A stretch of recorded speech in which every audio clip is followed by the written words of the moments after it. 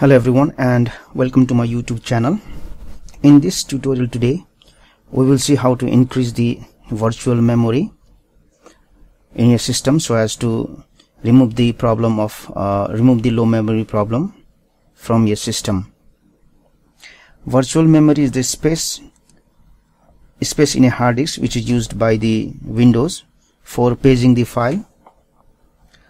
Whenever you run any program or whenever you are creating a new document, it is at first loaded to the RAM before being saved to the hard disk.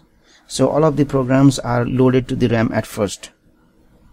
Suppose if there is not enough space in a RAM, then the files are temporarily moved to the hard disk so that the RAM will be free and you can load other program. So the space on your hard disk where the files are temporarily moved, that is known as paging file, and that space is known as virtual memory. It is done so that there is space left on your RAM, or so it's done so that your RAM will be free so that you can load other program in the RAM. Now you can increase the size of the virtual memory so that you won't have the low memory problem in your system. For that one, at first we right click on my computer icon, then click on properties, then go to advanced system settings, then under performance there is a setting button, click on it, then again let's click on this advanced tab. Now there is another button, change.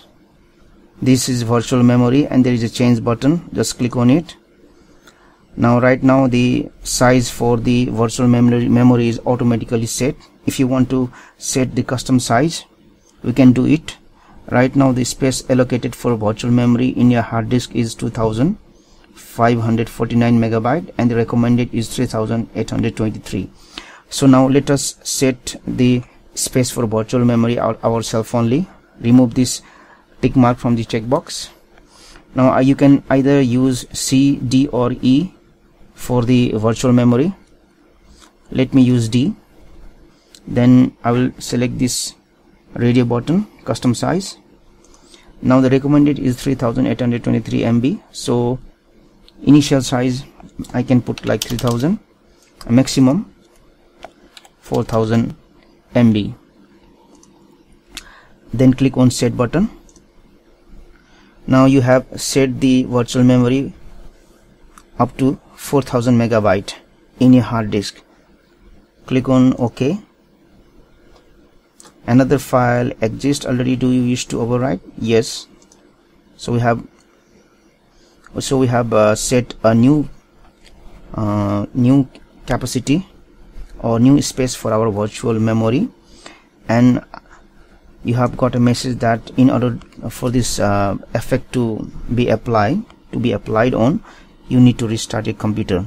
You can restart your computer and the size of the virtual memory will be increased in your system, and this will help you to get rid of the low memory problem, which is sometimes displayed in your system if the RAM runs out of memory.